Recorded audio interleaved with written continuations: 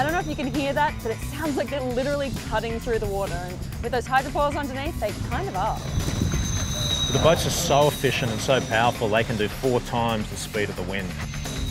It's unbelievable. Who's fastest to Mark 1? The boats are up and foiling. This is SailGP, a high-speed, high-impact race featuring the world's most advanced hydrofoil sailboats. 8 countries with 6 crew, soaring across the water at speeds of up to 60 miles per hour, all thanks to an advanced hydrofoil design that means these boats aren't cruising, they're flying.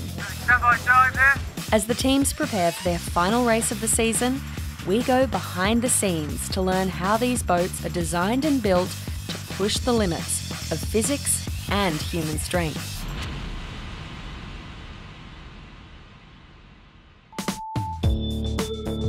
Here in San Francisco, the 8 teams competing in SailGP are putting the final touches on their boats ahead of the grand final. The world's best sailors are getting ready to hit the water in one of the world's fastest and most advanced sailboats. The really interesting thing is they all use the same boat, the F50, and that's what's behind me.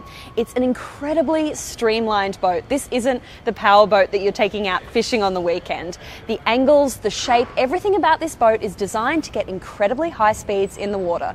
It's kind of like Formula One, but for sailing. Each F50 takes about 6 months to build. The carbon fibre design is based on the AC50 catamarans that were used by all the teams in the 2017 America's Cup. The wind power comes from a rigid wing.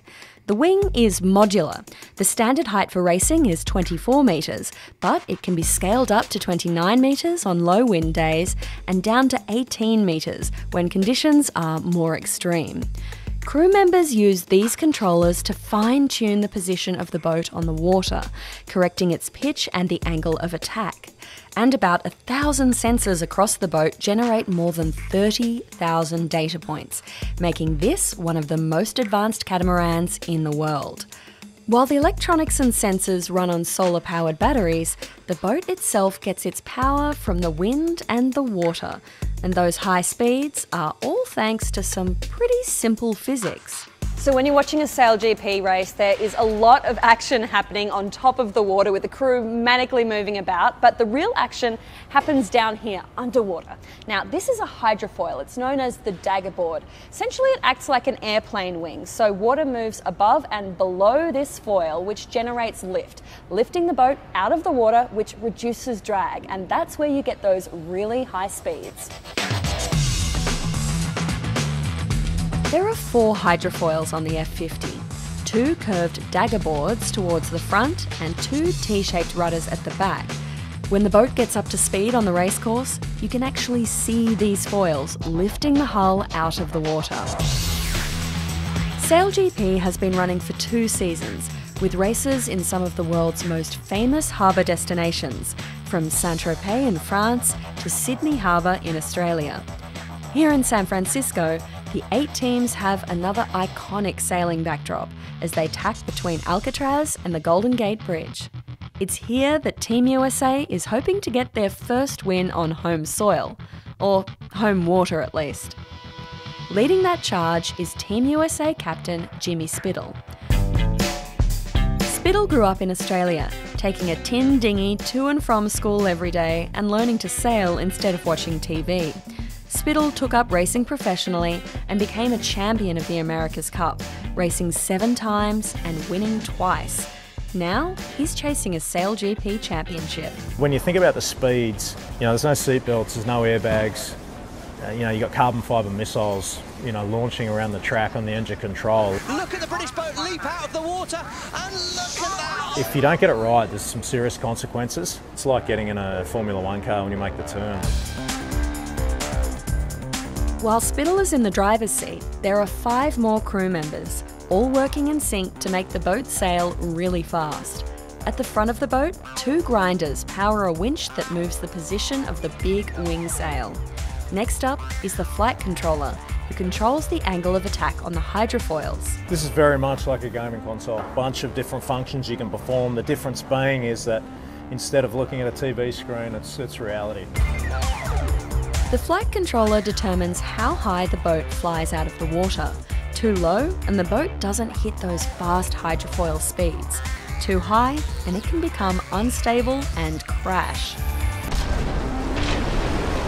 Or even worse, capsize. They stopped it. This could be over. Capsize coming. Here they go. They're coming down now. Behind the flight controller, the wing trimmer controls the strategic position of the wing.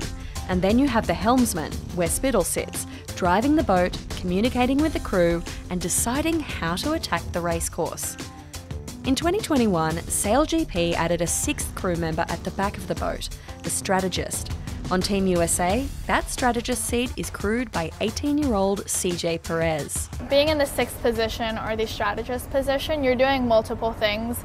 So while all of the other roles, they're being super focused on, either driving or controlling the rake of the foils, you need one person to really keep your eyes outside of the boat.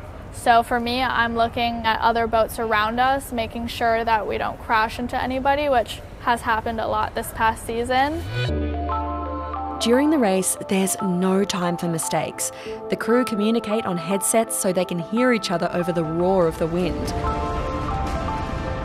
All the buttons have raised surfaces so they can feel the controls without taking their eyes off the race.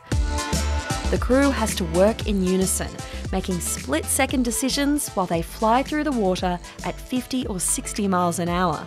And if that wasn't enough, when they manoeuvre into the wind, the team has to run across the sailboat and drive from the opposite side. Swapping sides is probably one of the most challenging things on the boat when you're going at high speeds racing. The only way I could describe it, it would be like honestly getting on the roof of a car blindfolded and someone just driving a rally course. There's lots of points where it's just super high pressure and everyone on the team needs to stay calm and collected. I think that's the point where the boat will go fastest. All right, so this might look easy because I'm doing it and I'm really tough, but essentially when you are trying to steer and control a 2.4-ton sailboat, this grinding job becomes very difficult. What you're essentially doing here is moving this piece here, which is connected to the winch, which is connected to the wing. Now that's the giant sail, and that's where you're getting all the speed. Standing inside the F50, you really get a sense of just how intense this racing is. And I'm not even out on the water being hit by 30-mile-an-hour winds and huge waves. SailGP is physically and mentally demanding, and winning comes down to a mix of precision engineering, strategy, and pure human grit.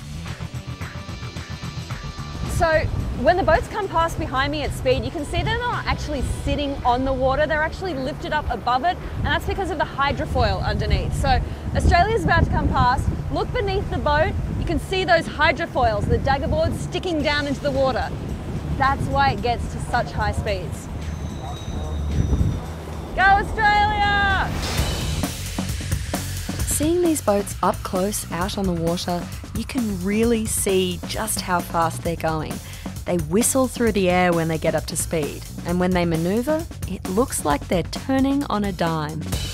Because everyone is working with the same hardware, winning is really down to the skill of the sailors, reading the race and working the wind. But the 8 countries competing don't just use the same boats. All the teams have access to each other's data. So Team USA can see the data of the Australian team, and Australian team can see the data of the British team. When they're on the water, each of these sailboats generates roughly 1,000 data requests per second. Everything from the angle of the wing, the load on the hydrofoils, even down to how many times a button has been pressed on the steering wheel. That adds up to 40 billion data requests in a single afternoon of racing. No matter where they are in the world, the SailGP boats feed all of that data back to an Oracle data centre in London. From here in the San Francisco Bay, the data team in London gets that information in 0.18 seconds. That crew in London is also controlling one of the 2 cameras on the boat, which can be moved in real time to capture the best angles of the race. The data gives the crew vital stats while they race, but the most important part comes after the racing is done, when the team uses this information to study how they performed over every single part of the race course. Every time these boats are on the water, we're learning. It's all about the athletes on these boats, and it's how they want to push the boat. but they have the data there to give them the information of how to do that. SailGP has only been running for 2 seasons, and the organisers are already looking towards the future, honing the boats, cutting down race times, and diving deeper into the stats on each boat and each course. They're even looking at adding features like collision avoidance. But ultimately, while computers and data will always be a key part of this race, you won't see AI-driven boats on the water with SailGP anytime soon. When everybody gets on the race course, no one's got a faster engine, or everybody's looking for the wind, and therefore then it's all about the athletes rather than the machines. When it came to athletes and machines, the grand final weekend didn't disappoint. Team USA had a huge setback on opening day when the Spanish team crashed into their boat.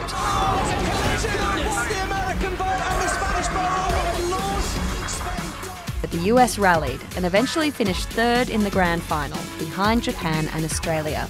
But it's not over. The teams are heading off to Bermuda for the start of the next season.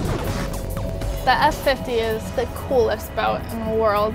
The hum of the foils and hearing the winches turning, it just fills you up with so much excitement and nervousness. It's just a ton of feelings, and that's the type of stuff that you just live for. The big question for me is, do you get addicted to that speed? Are you like a total speed junkie now that you have to kind of go this fast? Yes, yeah. You can't go back. I mean, look, once you get a taste for it, you're always hungry for it. And every time you go foiling, you hit those top speeds, you just want to wake up the next day and go for more.